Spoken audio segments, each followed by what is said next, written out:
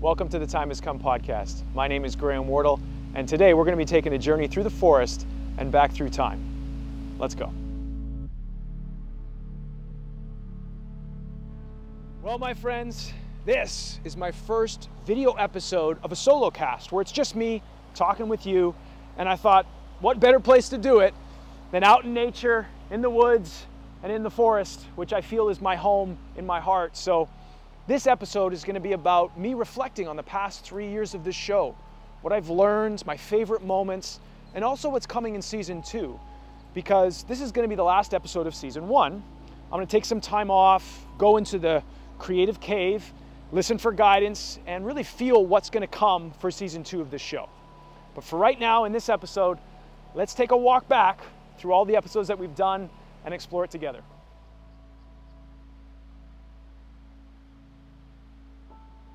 So looking back over the past 3 years, I really had no idea where the show was going to go, and I didn't know I'd be doing it for 3 years. But it was really now, having this sort of perspective, I can see that this show was all about me finding my voice. You know, I was working on a television show, Heartland, for 14 years, and as I've shared with different people and different interviews, I was finding it difficult to hear my own voice. And about 3 years ago, right around this time, I was sitting meditating in my living room, and I had my hand on my heart, and I just had this feeling and this name come to me, which was The Time Has Come. And I was like, I don't know what this is. Is this a podcast? What is this going to be? And now looking back, I know that it was about me finding my voice. It was about me rediscovering the parts of me that I kind of lost, because I went pretty deep into playing a character on a television show and exploring that. And I really enjoyed the process of acting on that show and working with so many people, so many great and other talented artists. But it really revealed to me that on a deep level, there was parts of me that I hadn't accepted, I hadn't loved, that I was working on still. And I needed to take care of those parts of me. I really needed to focus on that. And this podcast was really an opportunity for me to find my voice, to see the areas of me that needed to be loved, and to explore and listen to others on their leaps of faith outside of their comfort zone and celebrate that with them. So, you know, looking back now, I can see all of this clearly, but in the moment, I didn't know where I was going. I was just following my heart. And, you know, from doing episodes just audio to doing episodes with video, I learned a lot. And I'm very grateful for the opportunity and the experience of it all, because it really showed me that you can really teach yourself anything. You go on YouTube, you go online, you can watch videos. This is what I did. You know, I didn't know half of the things, how to do a lot of the stuff with audio and green screens and videos, but I just watched videos and I talked to friends and got help. And it was really this process of like just one step at a time. And that's what I talk a lot about with my poetry. And the people that subscribe to it is I say, you know, your leap of faith is always, it's one step. You don't know what's coming next, and you have to trust and you have to have faith. And in many ways, that was the process of creating my podcast. I was like, I don't know where this is going. I don't know what's next. But I just kept following my heart and feeling into it. So it was really a blessing, and I'm very grateful for you all, your support, you joining me and exploring it with me, and really being by my side as I was venturing into the unknown and finding my voice again. So I just want to thank you all for watching and being here and supporting me for these past 3 years. So every episode of my podcast, I would ask my guests the magic painting question. And the question goes like this. If Mandy Morris had on her wall a magic painting, and any time you looked at this magical painting, you could feel any type of feeling that you wanted to feel to any degree that you wanted to feel it, what feeling would you choose? And what would your painting look like? What would be on it, or what kind of colors would you want on it? And it was always an interesting answer. It was always so fascinating to hear what they would say and learn from them their own unique inspiration or driving force that I could sense it, but I could never quite articulate it. So whenever they would share it with me, it was always like, of course that's what it is. That matches up with what the vibe and the energy I'm getting with you. And I really appreciated everybody sharing from their heart and exploring it, and then really demonstrating for someone who had never felt that feeling before what it would feel like. That I would feel God's presence in everything I did. The feeling would be one of delight. Feeling that it would convey as one of victory and one of accomplishing the task, the campaign. A warm hug on your heart that gives you an energy to move into the space. It definitely speaks to me. It's actually to replace this painting I have over here that says hustle, the most important word ever, which I don't agree with anymore. I feel love is the most important word ever.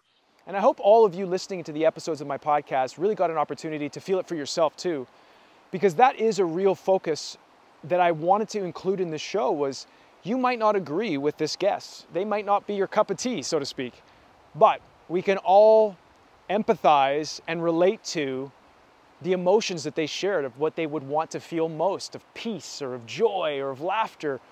There were so many amazing interpretations of that question. And probably my favorite was Mandy Morris, where she said she wanted hers to come to life and she could step into it. And it's a moving painting, so it's not a painting. It's like, you know, alive, and it's something you can step into. And oh, damn, whoa. We're going. I love it. Okay. And that ultimately blew my mind, because I was like, that is what this is about. We have the opportunity to create our magic painting, our magical life, the life that we want, and step into it. Not just be something we dream about, but actually move into it. And I loved how Mandy was just naturally took it to that place and said, hey, I want my painting to come alive, and I step into it.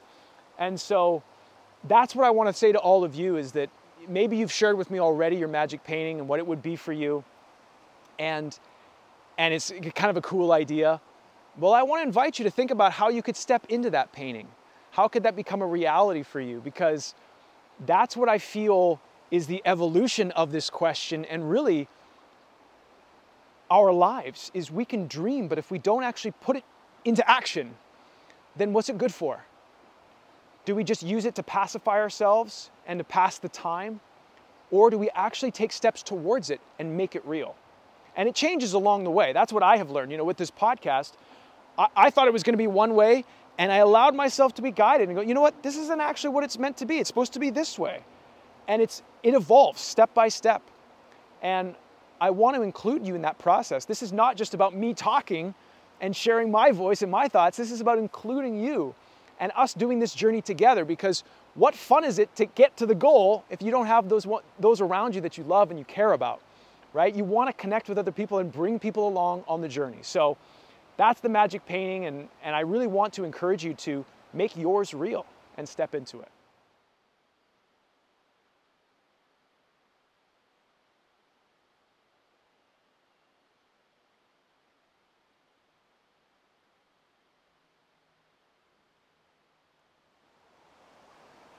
So my magic painting over the last 3 years has changed. And, you know, at first it was this feeling of cosmic love. And now it has become this feeling of being guided and not necessarily knowing which way to go, but feeling it in my heart and knowing that I'm on the right path. It's a fantastic feeling, because there's an element of excitement, uncertainty, but you have a groundedness in your being, and like you feel that you're on the right path and you're doing the right thing, but you have no idea where it's going to go. And it reminds me of when I was a kid and I would wake up in the morning and I would be like, I don't know what this day holds, but I'm excited for it. And then somewhere along the way, as I got older, I remember feeling like, oh, I know exactly what this day is going to be like, and maybe I'm not so excited, or there's some things I'm excited about, but some other things I'm not. And this feeling of guidance and of faith brings me back to that childhood wonder and awe of being in love with life and not knowing where I'm going to end up. And also being in service too, because I feel when you're guided, you're really in service to others. So that's how my feeling has changed over the past 3 years.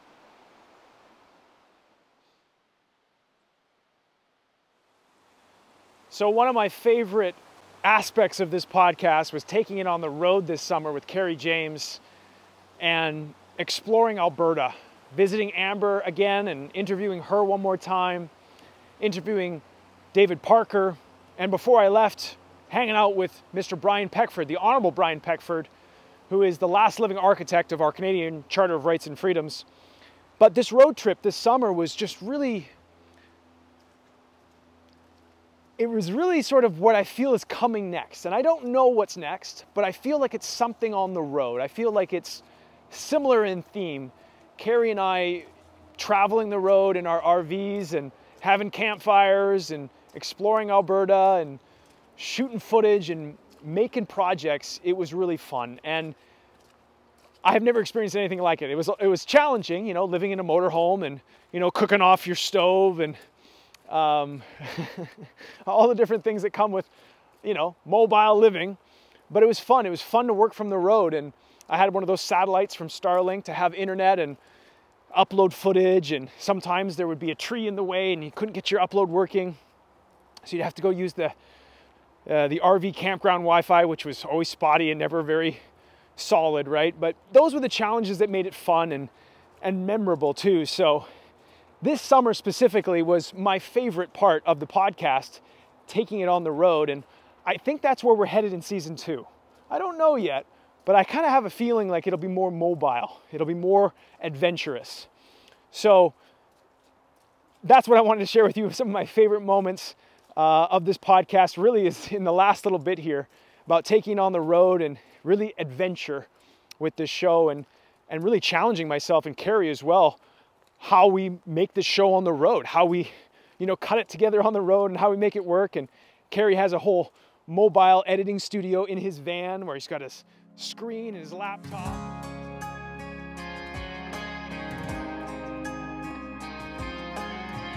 Let's get into it. The time has come for us to welcome Mandy Morris to the podcast. Let me try to paint a picture of a kingdom without walls. Welcome everybody to another episode of the Time Has Come podcast. I am joined by Shaun Zimmer. There's so many stars to see. Well, that's it, my friends. I hope you enjoyed this episode. I had a lot of fun making it, and I hope you enjoyed watching it.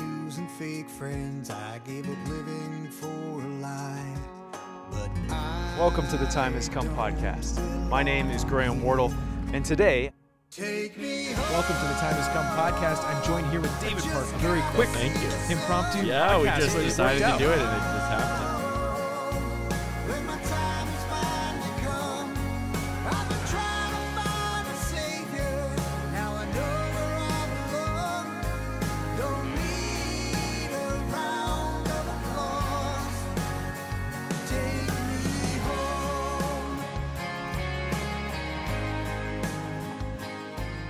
So what I'm looking forward to the most in continuing for however season 2 shapes up is the adventures of new places. I love meeting new people and trying new restaurants, getting involved in the community, making new friends. And in terms of what I'm looking forward to the least, it would probably be, you know, when things go wrong with when you're living on the road in a van, so to speak, a motorhome, there's always something that goes wrong. Your toilet backs up, there's a leak, you know, who knows, but there's always something that goes wrong with your house because you're driving your house and you're taking it everywhere you go. So that's what I look forward to the least, I guess you could say, is like the hiccups. Those hiccups that you're kind of like, oh man, my toilet's leaking and now there's water all over my living room floor, basically, because my toilet is right next to my living room. So that's what I would say I'm looking forward to the least. So for now, I guess you could call the road my home. I mean, for the past 14 years, or I should say for the 14 years I was working on Heartland, you know, I was moving all the time and really just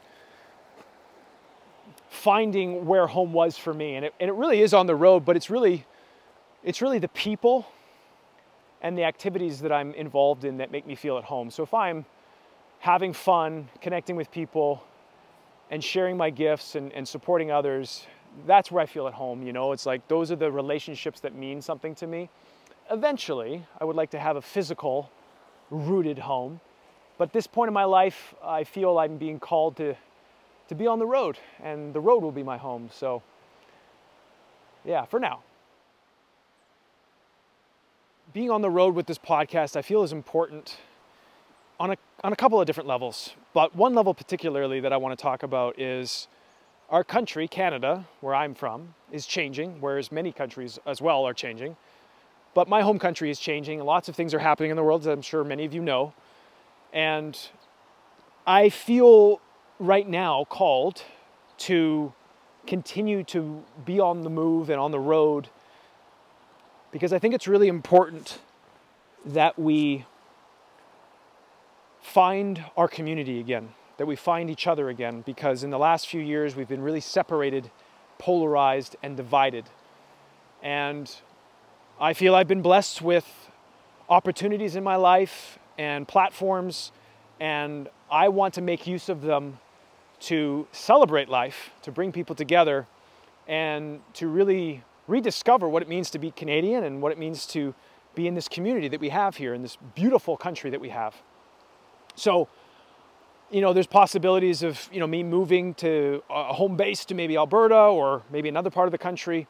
I don't know. I know I'll be guided.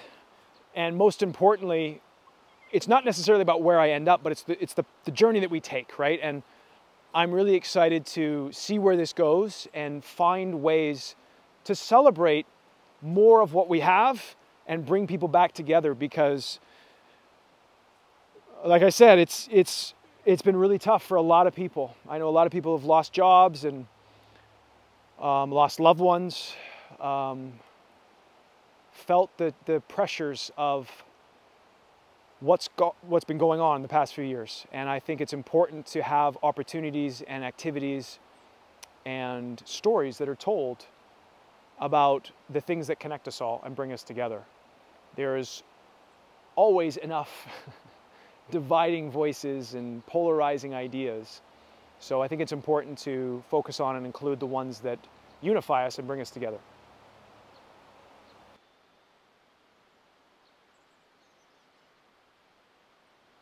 And here's a look back at some of my favorite moments from the past 3 years.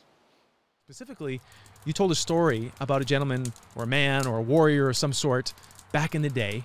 Can you tell everybody that story? The legend of Cincinnati. To kick this off, because I think this is fantastic. I'm going to look at all the different cameras. Yeah, you can look at all the cameras. Play. You can talk to me. Talk to you. That one, I will bless everyone that I possibly can with it when I receive it, and only if it is in the highest good of all, and I have taken all of existence into account. If it is meant for me, then I welcome it in, and if not, I surrender, and I am okay with not receiving it. Life is really precious. It's stunningly short. There isn't really anything beyond joy. O'er vales and hills, when all at once I saw a crowd, a host of golden daffodils, beside the lake, beneath the trees, fluttering and dancing in the breeze. 10,000 saw I at a glance, fluttering and dancing. Okay. I would love an elephant, but they don't have elephants in Canada. We don't have elephants, do we? I'm just going to take a deep breath. Do we? We don't have Have you ever been to the Calgary Zoo? Yeah, but like, no, I know. But like not natural elephants. Oh, Can't wow. get natural I elephants. don't even know what to say right now. No, I know. We're just going to pretend that didn't happen. I don't want to hide behind pride and a desire to impress.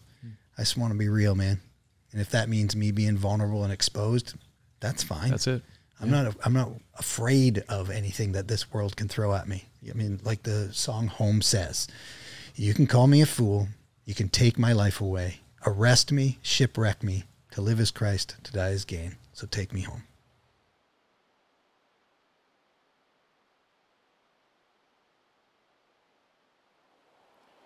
One of the biggest blessings of doing a podcast and getting to interview a wide range of people is really being inspired by them and learning from them. One specific memory that comes to mind is when I was talking to the Honorable Brian Peckford, and he was talking about what it means to be a good politician, which for I think many of us, you know, we don't view politicians or lawyers in a good light. You know, we always think that they lie and ulterior motives. And I loved what Mr. Peckford said, where he talked about being a good person, having good values. And those are the attributes that really help a politician shape public policy and lead their community in a positive way. And I was like, yeah, that's exactly it. And the attitude that we unconsciously have, that politicians will always go back on their word or, not do the best thing for the people, is not beneficial to us. I think we need to focus on the politicians and the people that are serving their communities, that are doing it in a correct way and upholding their values, celebrate them, and also encourage the younger generations too to have values. That's something we've kind of lost on a bigger scale, but having values, sticking to them, seeing them through, whether you're in politics or not, I think makes all the difference in the quality of your life.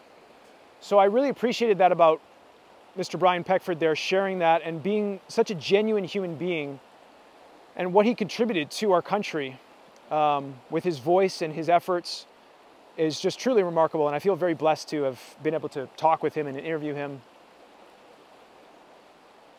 Yeah.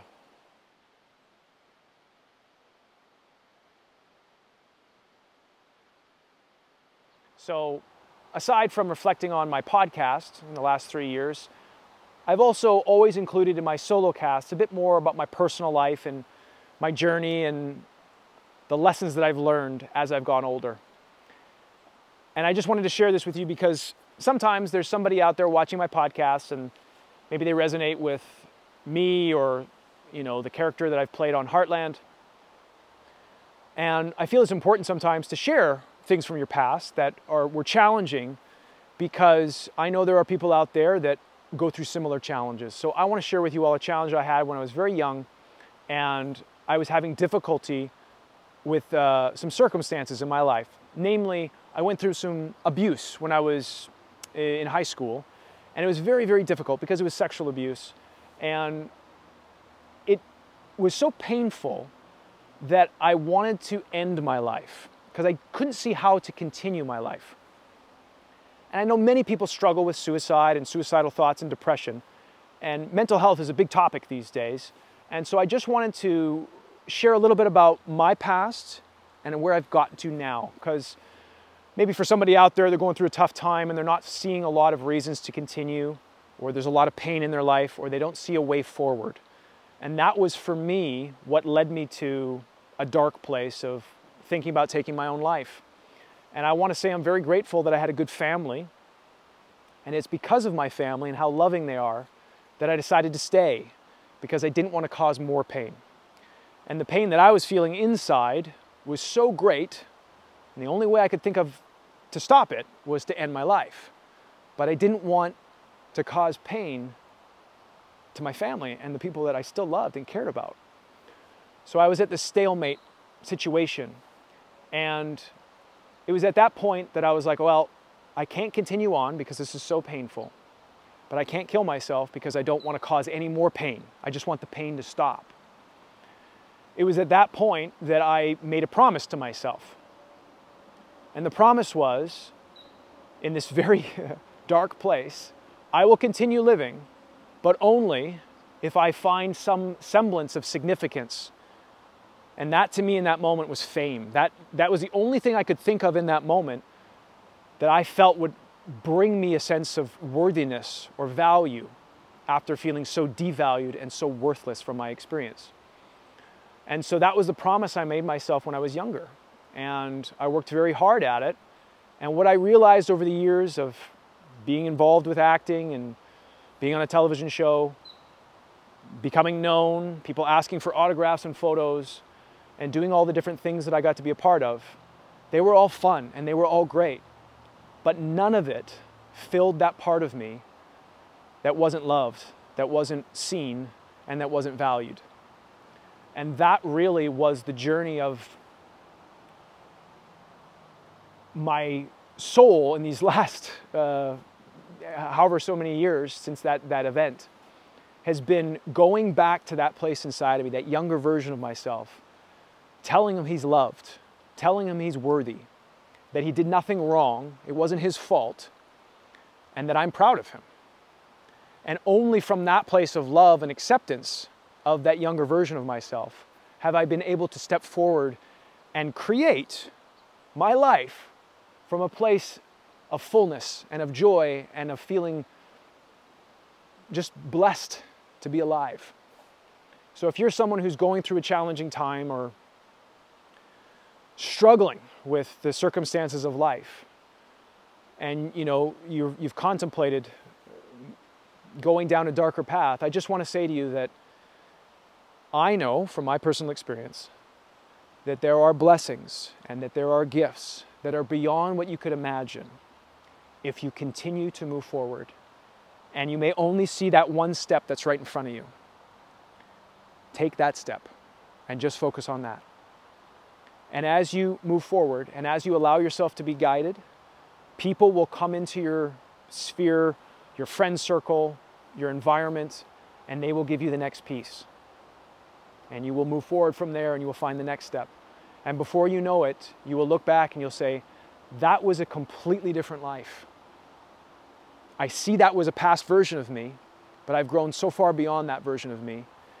And I'm so grateful that I didn't choose to end it prematurely, because that's how I feel.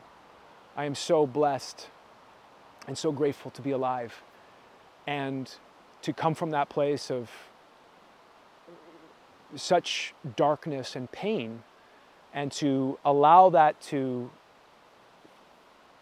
move through me, to learn from it, and then to want to serve and share with others is one of the best feelings I could ever imagine. And I want that for other people too, because I know it's, if you're struggling, I know it's for you as well. It's not just for one person. Everybody is entitled to this transformation when you move through your pain. And it's not easy, and your situation is probably a lot different than mine. But I just wanted to share that story with you and open my heart to all of you about that, because I think it's important that we be honest. Unfortunately, sexual abuse is 1 in 3 girls and 1 in 5 boys, so it happens a lot more than people are aware of. And I think it's a conversation that we need to have more awareness around, more compassion around, and focus on the growth and the proper education around this issue so that people can heal and move forward and have a healthy sexual energy, sexual life, sexual expression that's balanced and is not coming from a place that is tormented and abused. Thanks for listening to that story of mine.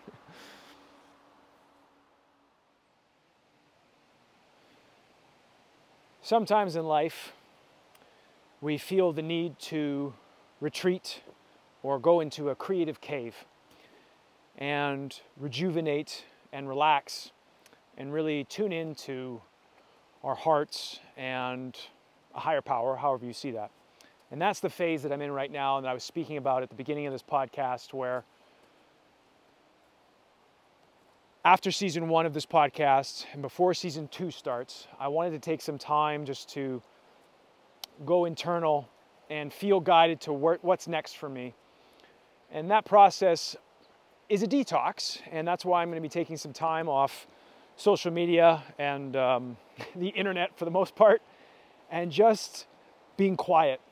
I've only been detoxing or in the creative cave, so to speak, for about a week now, but I can already feel my energy coming back and my focus coming back, and that's really helped me with my writing of my second book. So I have a new book of poetry that's going to be coming out very soon, and I've been focusing on that and working on that, and that's why I've decided to move into this time of reflection and of detox to allow myself to really tune in and honor this creative process. And I wanted to share that with all of you because I have a few friends out there that have chosen to do something similar, take some time off and go live their magic painting or go explore their heart and give themselves that time to just breathe and to feel themselves.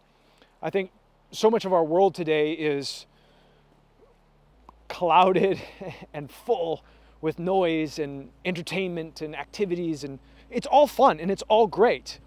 It's just a lot.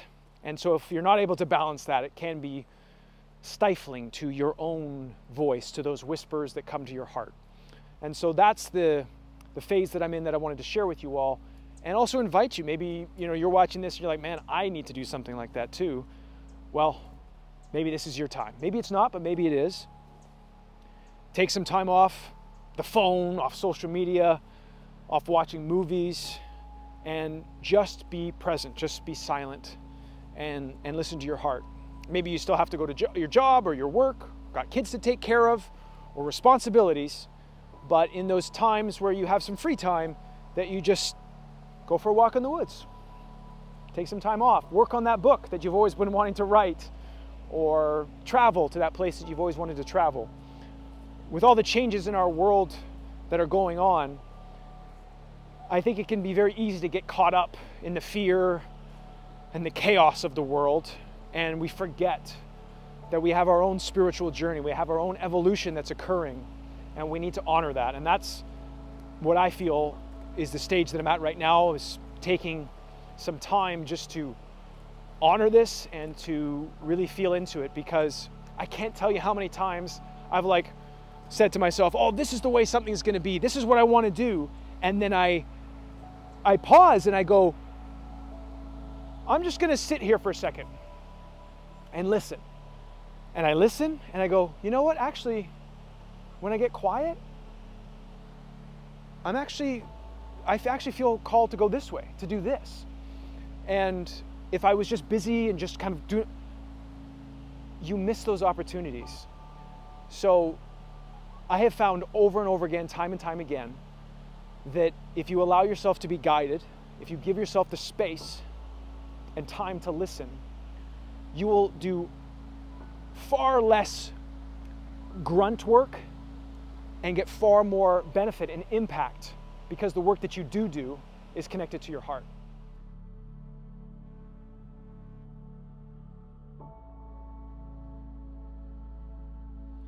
Well, that's it, my friends. That's the end of this solo cast of this season of my podcast. I hope you enjoyed this time together walking through the woods. The time has come for me now to take a break, to take a step back, to go into the creative cave, and I will see you all very soon.